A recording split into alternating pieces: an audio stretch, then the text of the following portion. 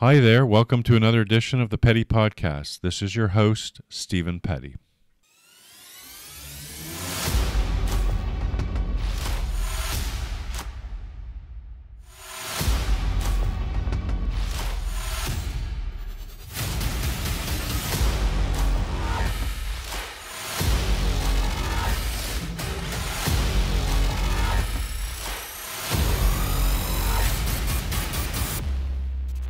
Today's presentation is going to be on the fact that we're starting to see some truth come out from our public health officials, especially regarding masks and the so-called dummy dots, those 6-foot dots that we are supposed to protect us from one another.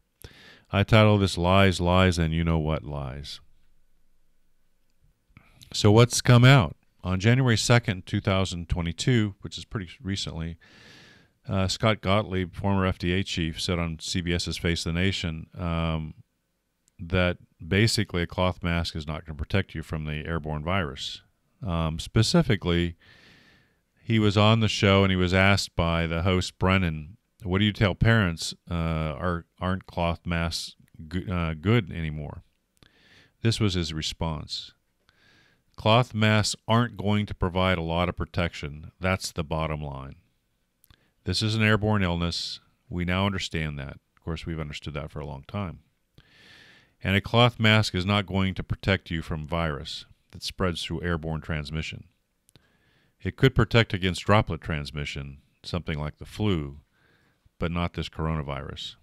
Well, we've heard that droplet argument before from CDC, and we know that over 99% of the particles are aerosols or less than 5 microns. So we're not going to get fooled by that droplet argument anymore. That's really aerosols.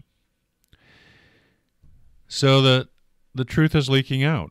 Cloth masks will not protect you from viruses like COVID, which are small, and the masks might stop bigger droplets, but they're a small fraction of the problem, and they fall right to the floor. They don't stay suspended, and they don't reach deep into the lung.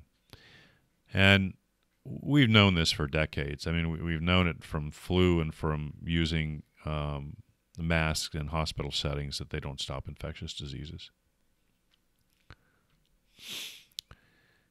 The other thing that just came out was a January 2022 report from England Department of Education suggesting the masks don't seem to work. And the BBC headline was, the government admits that evidence for using masks in schools to reduce the spread of COVID is inconclusive, meaning they can't prove that it works or don't work. And what did they do? They looked at 123 schools where masks were used, and they compared that to others where they weren't used. And this is the title page of that particular report. And what did they do? It was a little different study. What they did was they started the study in October of 2021. And what they looked at was the reduction time in absences related to schools where masks were worn and they weren't worn. And they found a reduction in time for the people that wore masks of 2.3 points or percentage points, and in schools where they didn't use them of 1.7. But the key statement is that those differences are not statistically significant, meaning that they couldn't prove masks made a difference in terms of absentee rates. The other thing that was really interesting in this paper, and I've touched on it in other podcasts, but I want to bring it forward again, is that masks are harmful actually to children. They note that 94% of the secondary leaders and teachers thought that wearing face coverings had made communication between teachers and students more difficult, and 59% said it made it a lot more difficult. And they noted that the wearing of the face coverings has physical side effects, we've talked about those, impairs facial identification, impacts verbal and nonverbal communication between the teacher and the learner. They also said that the inability to see facial expressions and read lips has a major impact on speech understanding for those with hearing impairments. The worse the hearing, the worse the impact of wearing a mask. And that concealing the speaker's lips results in lower performance, lower confidence scores, increased perceived effect on the behalf of the listener. So, again, these harmful effects are leaking out as more and more work's being done to look at the negative impacts, if you will, on learning in schools. The English guidance is a little bit different from over here. Interestingly enough, their guidance says that children under age 11 should be exempt from the requirements of wearing face coverings, so nobody under 11, including education. And they do not recommend face coverings for anybody under age 3 for health and safety reasons. An interesting comment.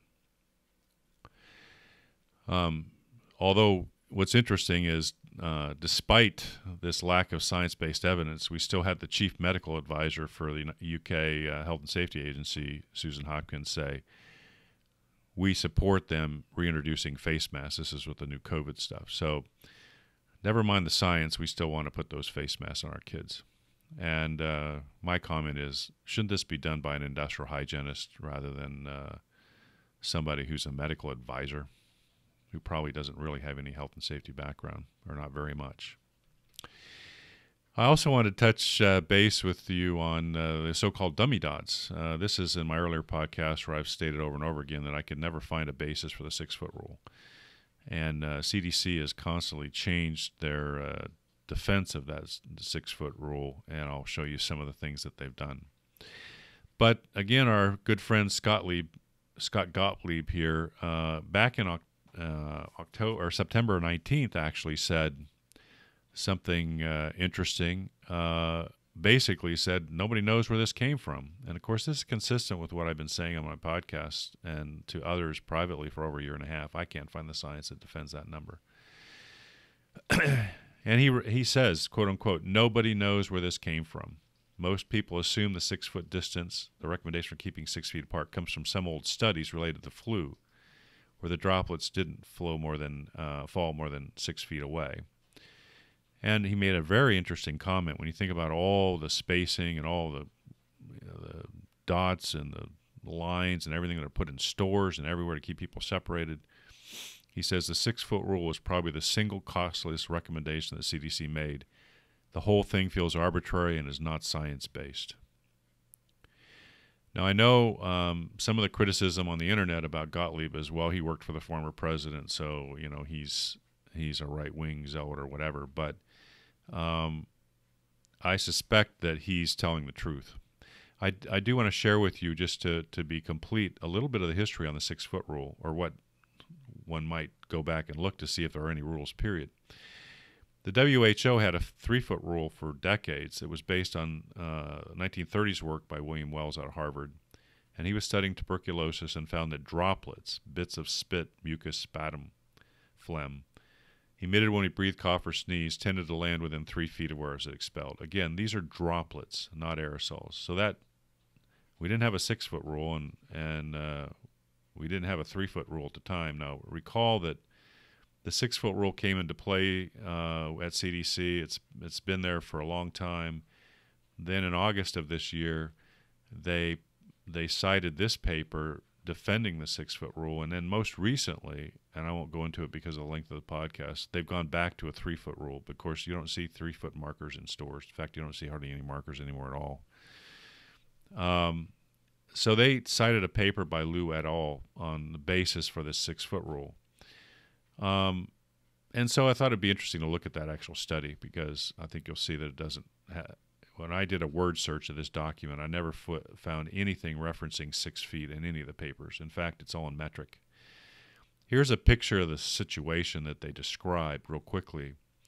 They had in the yellow dot a sick individual sitting around a table. This was in like a restaurant or eatery. And they had other people around the table and then in adjacent tables. And this space is a total of about 5 meters by 6 meters, or about 16 feet by 20 feet. And the circles where there are red circles around the designated individuals are people that got sick as a result of being next to A1. And what's curious is that the people that got sick were within 6 feet, but they were also much further than 6 feet, almost 10 to 12 feet away.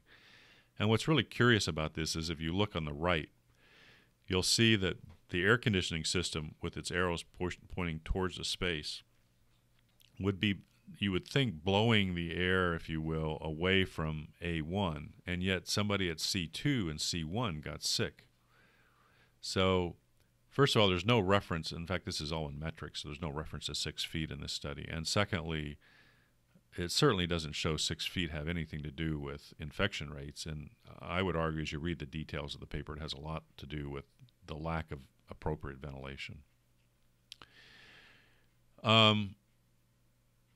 What's interesting is that there was some work done by folks at MIT that also looked into this last summer. And I just cite a little bit of their work. They said specifically that the 6-foot rule, a guideline that offers little protection from pathogen-bearing aerosol droplets, aerosols. And above all, our study makes clear the inadequacy of the 6-foot rule in mitigating indoor airborne disease transmission. So there has been some work done looking at the 6-foot rule. It says it doesn't work, work out of MIT. And in all of my reviews in the last probably 12 to 16 months, I've never found justification for the 6-foot rule, and to this day it doesn't exist, to my knowledge. So it was refreshing to see Scott Gottlieb say, well, we basically made it up. Didn't have any basis in science.